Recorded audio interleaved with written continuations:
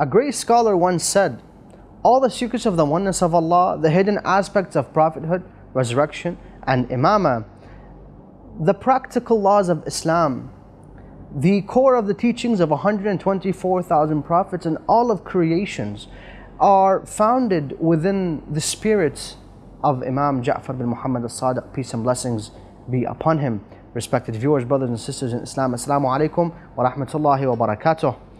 Welcome to a new episode of The Teacher of Mankind with me, your host Ahmed Ali. Now the show is dedicated towards analyzing and examining the life of the 6th Imam, 8th infallible, the one who has contributed so much to our lives, and his contributions did not only affect our lives as Shia Muslims, nor the lives of Muslims in general, but the lives of every single human living on this planet. A prime example of the major contributions of Imam Al-Sadiq, peace be upon him, in our modern fields of sciences. Take for example biology, astronomy, physics, literature, Gnosticism, philosophy, astrophysics, mathematics, chemistry, Islamic law, jurisprudence, and Quranic commentary. All of these were taught by Imam Al-Sadiq, peace be upon him. If you were looking at Gnosticism, the laws of Islam, Islamic law, Al-Mufaddal and Safwan were the students and were taught by Imam Al-Sadiq, peace and blessings be upon him. If you're thinking about chemistry and mathematics, well, look at Jabir bin Hayyan, who was a prominent student of Imam Al-Sadiq, and he's considered today as the father of modern day chemistry. And through the guidance of Imam Al-Sadiq alayhi salam, Jabir bin Hayyan was able to write 400 books on various topics. If you're looking at jurisprudence, you can go look for Zurara and Muhammad ibn Muslim, who were the students of Imam Jafar Al-Sadiq and were taught along with 4,000 students in the Masjid of Kufa. So if you looked at the life of Imam Al-Sadiq alayhi salam, contribution after contribution, major events happened during the life of Imam Al-Sadiq alayhi salam, which we'll get to inshallah touch upon today or in the next episode. Abu Hanifa, who is considered by many Sunnis as the greatest scholar and the founder of the Hanafi school of thought, was also a student of Imam Jafar Al-Sadiq alayhi salam. Now today, over 35% of the Muslim population across the world follow the Hanafi school of thought. And if you were to ask anyone, any Hanafi, who was the teacher of Abu Hanifa? A simple question. Their answer will either be various teachers. I heard one narration say he had 4,000 teachers, and one of them was Ja'far Al-Sadiq, peace be upon him. Now, we don't want to get into the authentication of this narration, but if you were to ask this question, who was the teacher of Abu Hanifa? Many of their scholars will not say Ja'far Al-Sadiq because they don't want to give any credit, fearing of giving any credit to Ja'far Al-Sadiq. And if they do, they're just admitting to the knowledge of Ja'far Al-Sadiq alayhi salam. Why would you follow the student and not follow the teacher?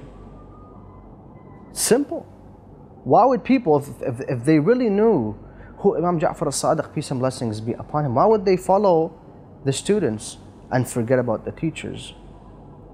One of the biggest contributions of our 6th Imam, Imam Al-Sadiq alayhi salam, was in the field of monotheism, Tawheed.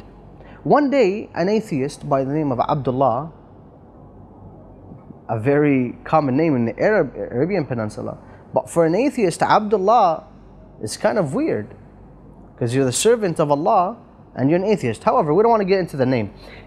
This Abdullah, an atheist, came across Hisham al-Hakam, who was one of the closest companions to Imam Jafar Al-Sadiq, peace and blessings be upon him, and he asked Hisham, he says, do you believe in God?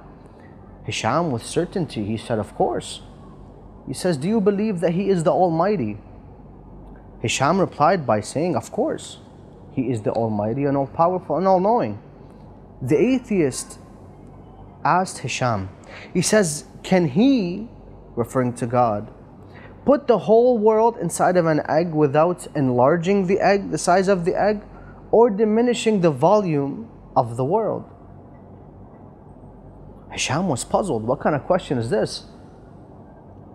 Because the atheists, they have these kind of questions to play with the minds of certain individuals. However, so Hisham said, give me some time so I can think. This man, this atheist said, you have from now until the end of the year to give me the answer. Although I know you don't have an answer to that, but I'll give you from today till the end of the year. After that, Hisham ran to Imam Al-Sadiq alayhi salam, and he narrated, he said, an atheist man came up to me and he asked me this question, and I don't have the answer to it. And I know out of everyone, you're the one that has the answer to that. Imam Al-Sadiq alayhi salam replied to him, he says, how many organs, sense organs do you have? How many senses do you have? He says, Ya ibn Rasulullah, I have 5. He says, okay, name them. He says, I have hearing, tasting, smelling, seeing, and touching. He says, what's the smallest sense you have? What do we use to look at? We use our eyes, but specifically our retina. The smallest sense that we have is the retina, which we look at people with. So, Imam Al-Sadiq alayhi salam says, look around. What do you see? Hisham looked around. He says, I see the sky. I see the huge mansions. I see houses. I see basically everything. He says, the one who has placed all of this into your eye, into your small pupil, he cannot fit the entire world into an egg without enlarging the egg or without diminishing the size of the earth. He says, the Creator, what an answer. Let's repeat that answer. He says, if you can fit this entire scene in front of you, if a person goes on a very high mountain and looks down at the earth, he sees it so small.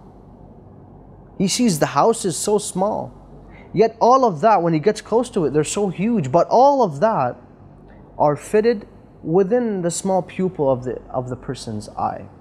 He says, if that Creator has created you with that sense of putting this entire world into that small pupil, and now they've reached the moon and you can look at the earth and see how big it is, and when you're looking at it, you're looking at almost all the earth, and you're looking at it with such a small eye. So he's saying the Creator who put that into your eye, he can't put the world into an egg. It's a metaphor, but at the end of the day, the atheist got his answer. But the story, the discussion goes on between Hisham, the atheist, and Imam Al-Sadiq alayhi salam. And if you wanted to continue reading this, the story, you can refer back to Al-Kafi volume 3, chapter 1, page 159, and you can read the entire story. But hence we see Imam Al-Sadiq alayhi salam, at the end of the day, we have to admit to this. Ahlul-Bait, and specifically Imam Al-Sadiq alayhi salam, taught in every and contributed to every field of modern sciences today. Because his students taught other students. And each one that was taught opened a new gateway to a new knowledge. Inshallah, after the break, we will get to touch upon various other contributions of the Imam. But why did I focus on the first part of today's episode? Why did I focus on monotheism? Because Imam Al-Sadiq alayhi salam, through the traditions that were transmitted through him, we can find that Imam Al-Sadiq wanted to educate his community because he knew the corruption. He knew that an era of deviation will occur after the Imams. So he wanted to put this through to us. So when a person asks us, we don't just sit there and not know what the answer is. So we can learn, and hopefully by the end of today's episode, we can grasp some knowledge through the life of Imam As-Sadiq alayhi salam, so we can get to develop our life and enhance our abilities of knowledge. But we'll continue our discussion, but after the short break, so do stay tuned.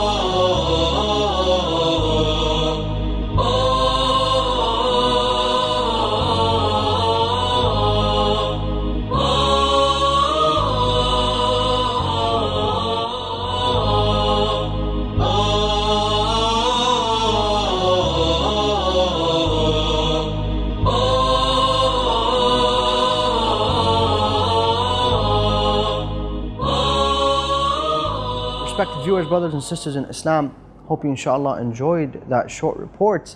Although we are commemorating the tragic martyrdom of our 6th Imam, 8th infallible Imam As-Sadiq, peace and blessings be upon him. Now, before the break, we touched upon various aspects and various contributions of the Imam.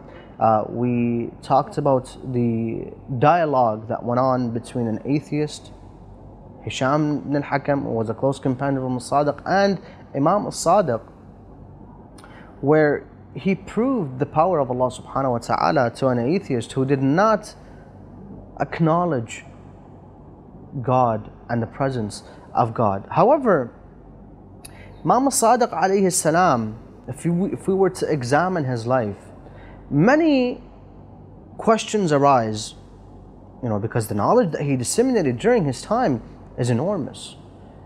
You can't just teach 4,000 students and not a single tyrant of the time noticing it. If we looked at the lives of the Imams before Imam As-Sadiq, we find Imam Al-Baqir, he was persecuted. Imam Al-Sajjad was persecuted. Imam Al-Hussein was persecuted and beheaded. Imam Al-Hassan was persecuted. Imam Abi Talib was persecuted. Fatima al-Zahra was persecuted along with Prophet Muhammad. So how did Imam As-Sadiq disseminate the enormous amounts of knowledge he did? And above all, where did he get his knowledge from? Now, overlooking, some people would say that the Imams do not receive divine revelation. I don't want to get into an argument with that. But forget about the fact that Imam As-Sadiq received revelation. Imam As-Sadiq, his first, from the age of 1 to 11 or 14, he was under the guidance and he was nurtured by his grandfather Imam Sajjad alayhi salam. And we all heard of the torture that Imam Sajjad had to go through. And then the remaining 23 years, or the next 23 years after the age of 11 or 14, he was under the guidance of his father, Imam Al-Baqir alayhi salam. Both of the Imams disseminated knowledge, Imam Al-Sajjad and Imam Al-Baqir. But the knowledge and the amount of knowledge that Imam As-Sadiq disseminated was different. Why? And some may say, or some may ask the question, was Imam As-Sadiq better than the rest of the Imams because he disseminated so much knowledge and the Imams didn't have the knowledge? Well, of course not. The foundation was not laid for the other Imams to disseminate the same knowledge. They had different duties. If you looked at Prophet Muhammad, he had the duty of bringing Islam. Imam Ali ibn Talib had the duty of keeping the Muslims together. Same with Imam al-Hassan. Imam al-Hussein had to make a stand. Imam Zain al-Abidin had to teach us how to worship Allah subhanahu wa ta'ala. Until the time of Imam al-Baqir, where through his name we understand why he's named al-Baqir, because he splits the knowledge, goes to its deep core and examines it and gives us a solution to questions that really no one can bring answers to. This is the father of Imam Sadiq alayhi salam, and you wonder where he gets his knowledge from. His dad is the splitter of knowledge, and people are still asking, how did Imam Sadiq get his knowledge? So hence we can see Imam Sadiq alayhi salam playing a huge role within the era of Islam, or within the religion of Islam as a whole. After the 23 years of guidance and nurture by Imam al-Baqir alayhi salam, Imam al-Sadiq witnessed his father lay the foundation stone of establishing the first school of thought and introducing. A lot of people have this misconception that they think that Imam al-Sadiq is the first one to establish the first school of thought. It was Imam al-Baqir. But due to the persecution that Imam al-Baqir was under, Imam al-Sadiq continued that.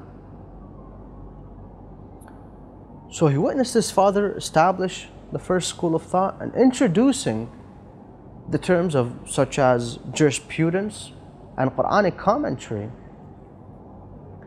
A lot of people, a lot of Muslims at that era, they knew how to read the Quran, but they did not know the meaning of the verses.